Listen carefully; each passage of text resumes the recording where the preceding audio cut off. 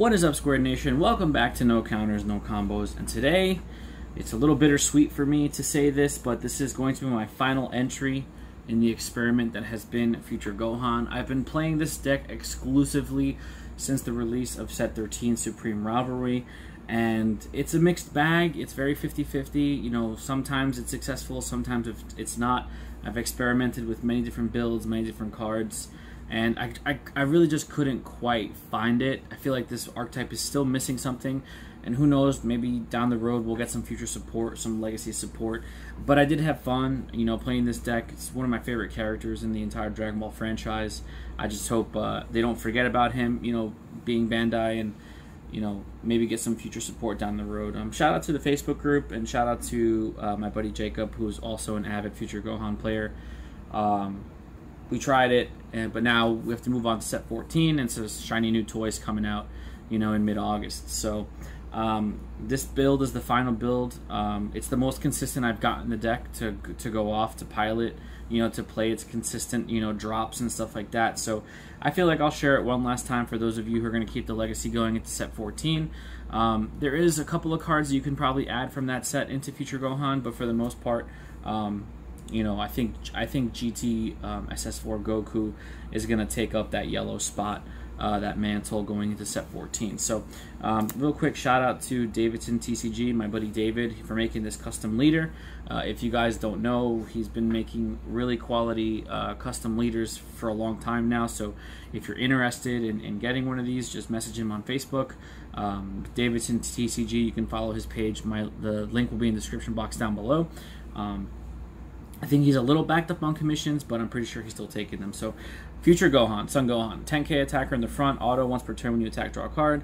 And he has a secondary awakening condition where if one of your yellow battle cards with blocker was to be KO'd, you can burst 3, draw 2 cards, and add cards from your life to your hand until you're at 6. Flip them over. He also has a basic awaken at 4 or less life. Untap 1, draw 1. And then on the back, he's just, you know, he's a really good leader. So he's auto once per turn attack, 15k, draw a card.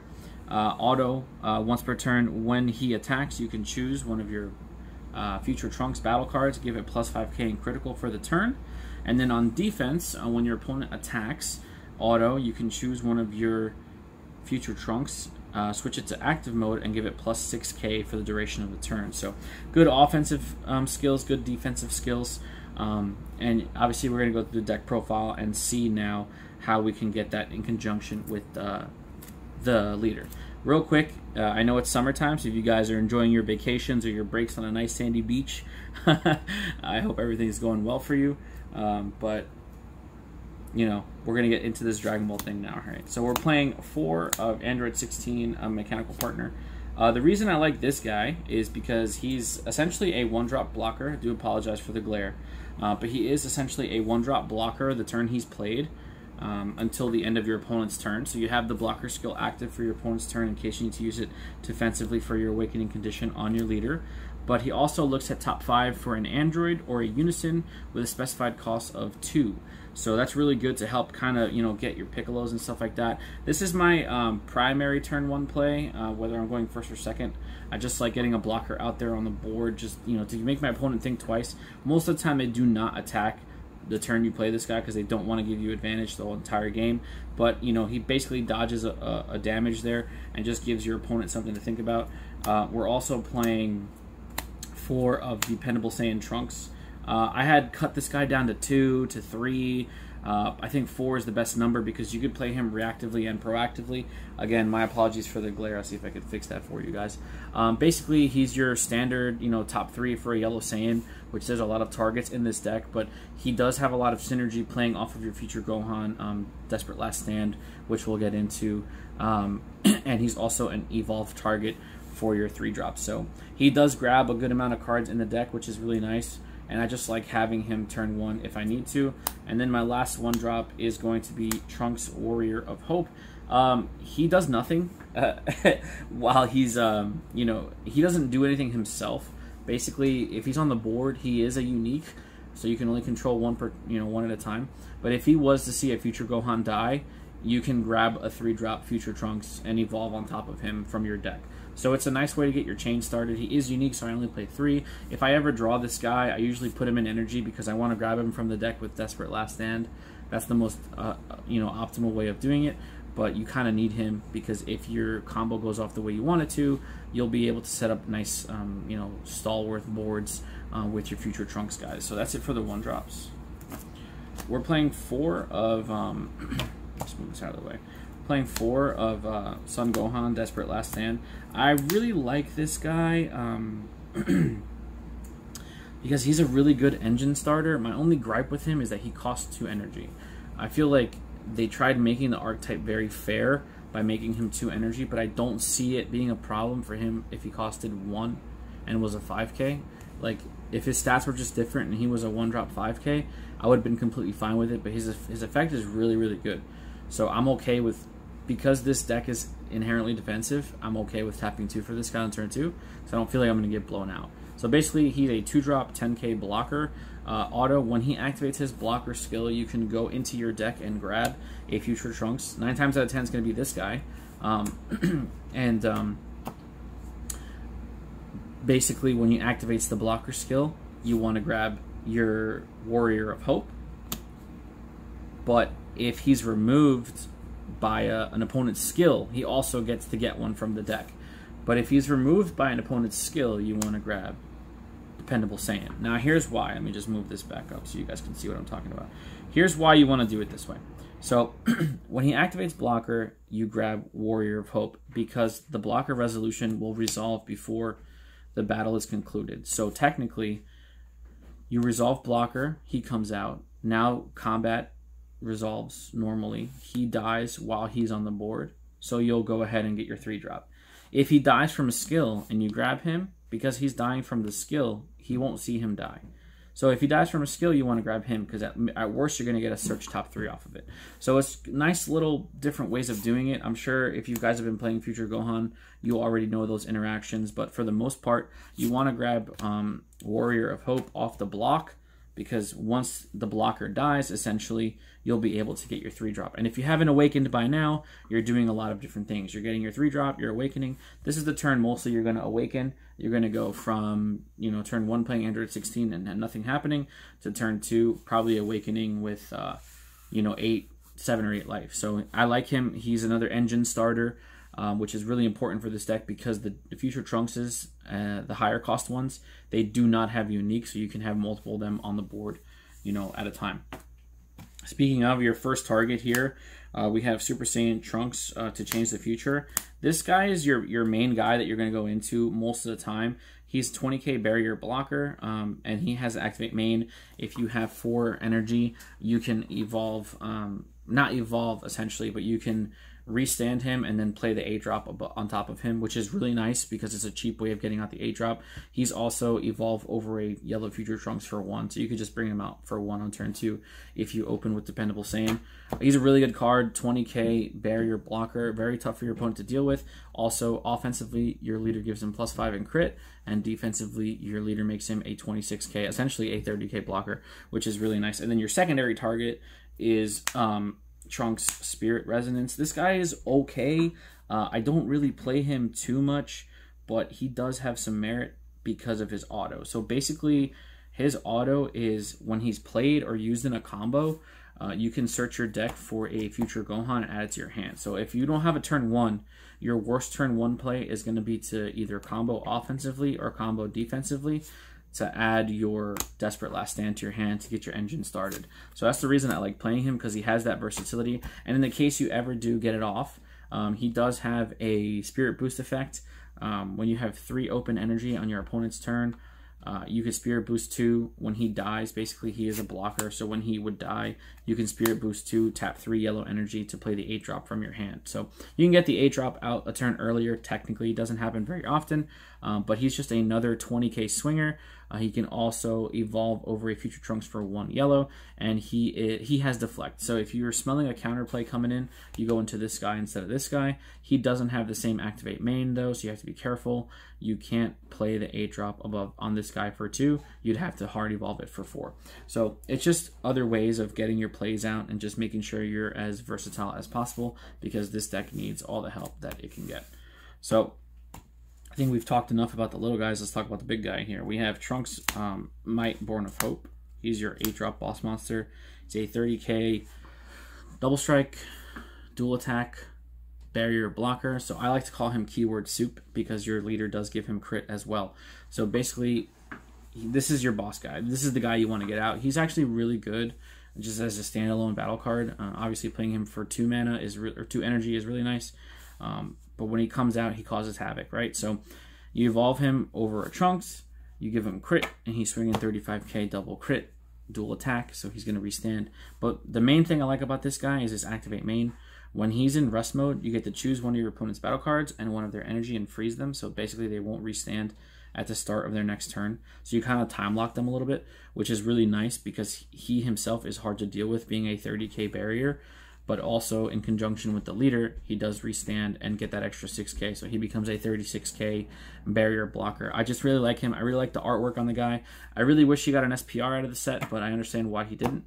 But I really think, the side note here, the good thing about this little archetype or this little engine, it's not leader locked. You do not have to play a future Gohan leader. So if you guys find yourselves finding a strategy that's efficient with just the yellow leader, you can go ahead and throw that in there, because I think there is some benefit to playing this guy. He's really strong. He's a nice finisher on turn 4. Now we're going to get into, I guess you can call it the meat and potatoes of the deck, which is the Unison. We're playing 4 of the Piccolo Spirit Boost Defender. I have some mixed feelings about this guy. He's definitely not the type of Unison that you just want to play, like Windmill Slam on a table. He does have a lot of, you know, glaring issues. I mean, he's an 11k. He only pluses 1, and he has no, like, big ultimate effect. So he's really just there for, like, utility. But the reason I like him is because of his +1 being able to... Basically, what you do is you +1 activate main, and at the start of your opponent's next turn, you choose one of your battle cards and it gets to restand. So you can restand your Trunks blocker, you can restand your secret rare, which we'll get into at the end of the video. And it also gives you the ability to have counterplays live, which we'll get into. And you know, when you do activate Spirit Boost off of him, basically what happens is you choose one of your opponent's battle cards and negate its skills. If it's an energy higher than its current energy, you negate its skills. That doesn't come up ever, but what I like about him is even though he has a lot of drawbacks, he's very sticky because he can plus a marker on either player's turn. Here's why. On your turn, actively +1, and then on your opponent's turn, when you activate the blocker skill, you add a marker to him. So he's +2 every turn, so he's gonna stick. So I think it's one of the more easy Unisons to use Spirit Boost with, but just the Spirit Boost package for future Gohan is not that good. So I just have him in here just to be my Unison to search off of Android 16, and because I really like his +1 activate main to restand at yellow battle card, but it also gives me access to Vegeta Prideful Transformation. The reason this card is good is because it gives you a counterplay live turn 2 with your Unison, and it's a blocker. So if you haven't awakened yet, you put something in rest mode, bring out this blocker, you can give him up, you know, to save yourself some damage, and go ahead and start off with your awakening. And who doesn't like the SPR version of this card? It's just so pretty, so nice to look at, and I have a yellow Unison that I could play it with. So that's basically my reasoning behind it. I like him a lot. You know, being able to disrupt your opponent defensively by putting stuff in rest mode is really nice, because it also protects your Unison. So super combos, we're playing a 2-2 split. We're playing Zamasu, Sacred Disbelief, and we're playing Counterblast on Gohan. Now the reason I'm doing a 2-2 split is for the simple fact that you awaken with a high life total in this deck, right? So Zamasu is going to be live pretty much all game, and it does work well in conjunction with putting cards into rest mode like Yellow has for basically 3 formats now, but he doesn't really do much for you later. because putting cards in rest mode, yeah, it could be good, but it doesn't really help answer boards. So I tossed around the idea of playing Krillin moments before comeback, but I came to the realization that Counterblast Sun Gohan is just so much better because he gives you versatility.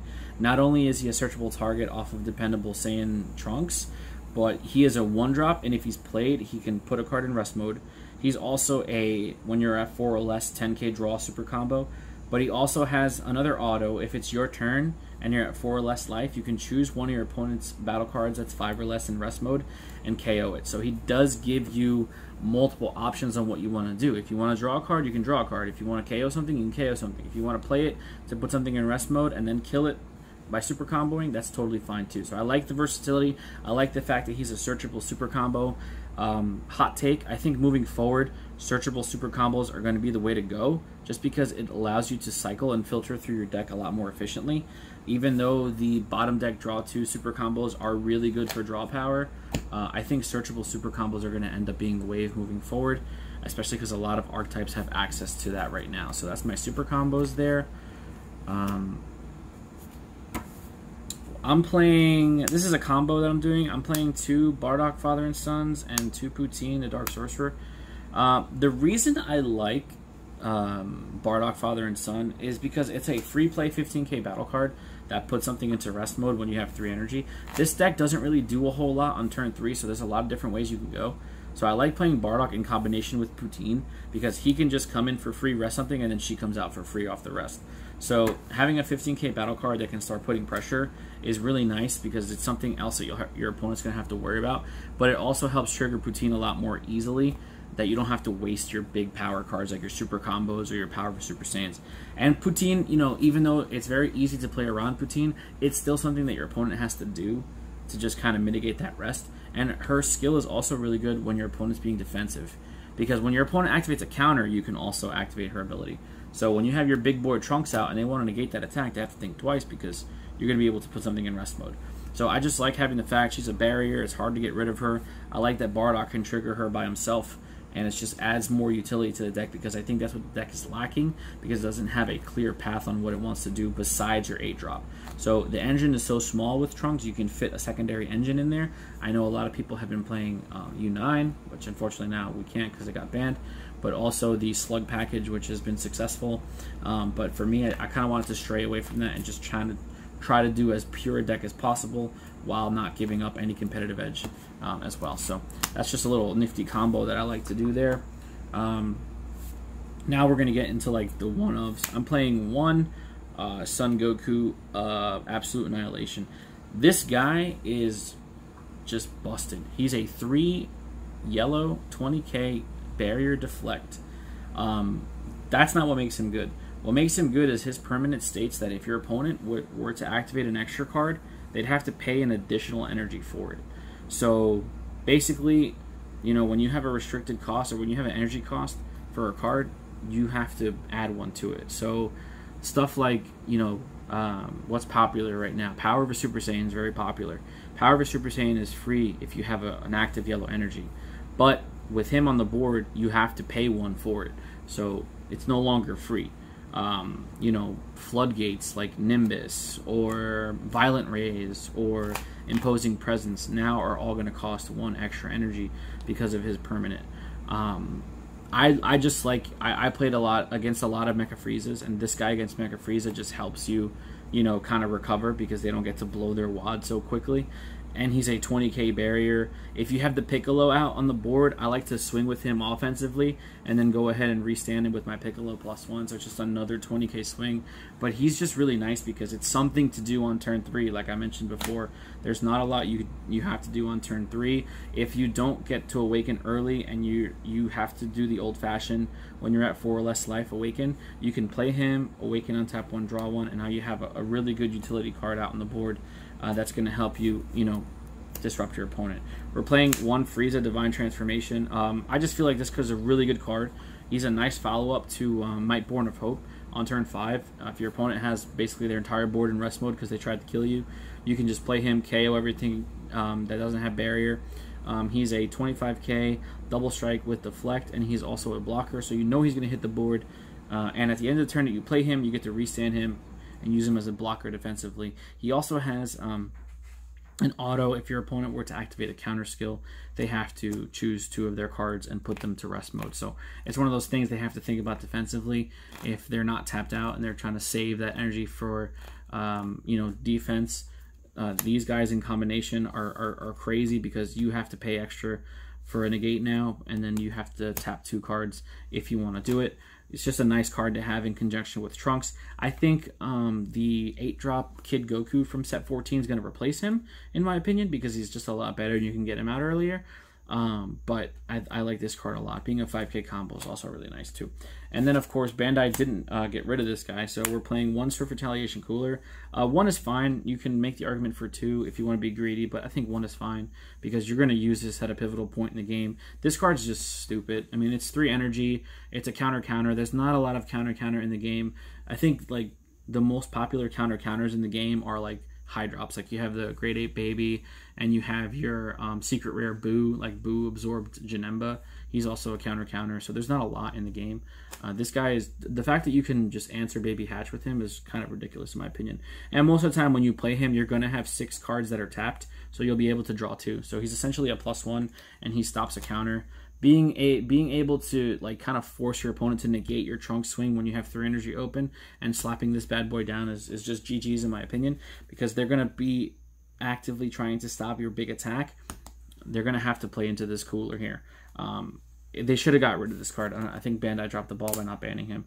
Another utility card, Secret Identity. Yellow struggles with mass removal. I'm not playing the Trunks Unison because I don't want to tap 3 for him. He's also a pretty good option, but this is a free Overwhelm for 6. It's very easy to get 6 and drop. Your leader bursts 3 when you awaken. By then, you're going to have 5 or 6 and drop anyway. I just like him. He's a 25k pressure. Gets rid of everything that's kind of pestering you. Just says no to tokens essentially. And if your opponent has any problem cards on the board that you can get rid of, blocker, stuff like that, you just get rid of him with Secret Identity. 1 Hidden Power E Supreme Kai, or this could be Further Destruction Champa, whatever you guys want to do. Paying 1 energy to give something double strike is broken. We've talked about it. I thought these cards should have gotten banned, but that's a whole discussion for something that's already happened, so we don't need to get into it. But it didn't get banned, so you play it. You give anything double strike. It could be your Mass Saiyan, it could be your cooler, it could be your leader. There's just so many things that you could do. I like to try to get him early because when you swing with your 3-drop Trunks, you give him crit off your leader, making it 25 crit. Slap a double strike on it, making it 35 double crit. It's kind of hard to take early. So you're talking like turn 2, you could do that. So it's kind of hard to take that defensively when your opponent's playing. And then Secret Rare of Choice, we have Sin Shenron, Negative Energy Incarnate. Basically, you play him for 1 in this deck because you get so many 1-drops in your drop area that you can play him for 1. And he's a 35k blocker, essentially. So I like him because you can keep using the blocker skill defensively. He just loses 5k every time he does that. But I like having him because I can swing with him offensively and then uptick my Piccolo Unison and restand him on my opponent's turn, so I can just use him defensively. His biggest issue is that you really couldn't use him offensively because you want to have him up for that blocker, but now being able to +1 and restand him with the Piccolo, this is basically a 35k swing. This is 45k double strike for 2 energy. So it's kind of broken in my opinion. And then my secondary finisher in this deck is Vegeta Unison of Fury. This card's actually kind of dumb. I mean, for what it does, I mean, it's 2 energy, it's a 15k Unison, it's +1. It technically doesn't have a +1, but it does. Basically, you can choose himself or one of your other leader or battle cards and switch it to rest mode and give him a marker. His -1 states that your opponent cannot attack with battle cards higher than their current energy. And his -3, which is what makes him a good finisher in my opinion, his -3 is you get +5k, dual attack, double strike, and you tap on your opponent's energy. So he's basically a 20k dual attack, double strike that your opponent really can't interact with because it's a Unison. So being able to put pressure, next to Trunks, because you play Trunks on 4, then you can play this guy on 5 for 3, rest something, -3, and then just, this is double strike, dual attack, so this is 4 damage. Trunks does 4 damage. That's 8 damage with 2 cards. It's kind of nuts in my opinion. This is going to be really important in the Dark Broly matchup. I know Dark Broly got quote-unquote hit, but it really didn't. It's still going to be a thing. So this is going to be really important against Dark Broly because you're going to be able to shut him down, kind of. and he's not going to be able to pressure you so much out of the gate. Also, it's a good secondary unison to search off of Android 16, which is going to turn on your Prideful Transformations. The last couple cards of the deck, we're playing 3 Power the Super Saiyan. This card is self-explanatory. This card is busted. It's so good. If you have an active yellow, you can play it, activate battle for free, draw 1 card, and then choose one of your opponent's cards and put it to rest mode. It's just really nice, you know, for that yellow synergy of being able to put stuff in rest mode. It's also a 1 cost negate, which a lot of people don't really remember, but this is still a counter. The activate battle you can only use once per turn, but you can use it on either player's turn. So I can offensively rest something and then defensively rest something and draw 2. So yellow has always kind of struggled with removal and draw power. This card doesn't remove, but it sets you up for removal in the sense that it's putting something in rest mode for you to swing over it with your big boys. And then the last 3 cards of the deck, I'm playing 3 Flying Nimbus because I do not own Mecha Frieza Mechanical Repose or whatever his name is. If you have the Mecha Friezas, you play them because that card is busted, but I like Flying Nimbus as a floodgate, and especially because it's a 1-drop extra card that will help trigger my Sin Shenron Secret Rare. But self-explanatory, you don't draw a lot in this deck, but the cards that you do draw, you don't really have to play them because you're playing a lot of stuff from your deck. So in a sense, you're not drawing to the sense where you have draw power, but you're hoarding your cards. So you kind of always have something live for Nimbus to pitch, and then the fact that it fuels your Sin Shenron Secret Rare is also really nice. Nimbus is still a really good card. Yeah, it sucks with Unisons out now because it doesn't touch Unisons or leaders that can swing twice, but still, it kind of makes your opponent think on what they want to do, and it just gives you that next turn. The Nimbus has always been that card that gives you that next turn, which is something that you need when you're playing yellow. So that's basically it, guys.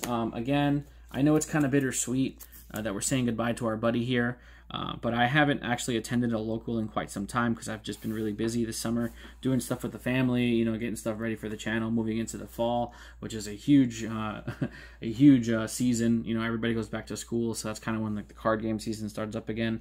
But I have been playing, you know, on the side, testing stuff out, and I can honestly say that this is my favorite build that I've put together in the, 2-3 months that set 13 has been out. So give it a try. Let me know what you guys think in the comment section down below. Don't forget to like, share, subscribe, and please hit the notification bell so you can stay up to date with everything No Counters, No Combos. We really do appreciate the support, and we'll see you guys in the next video. Be there or be squared.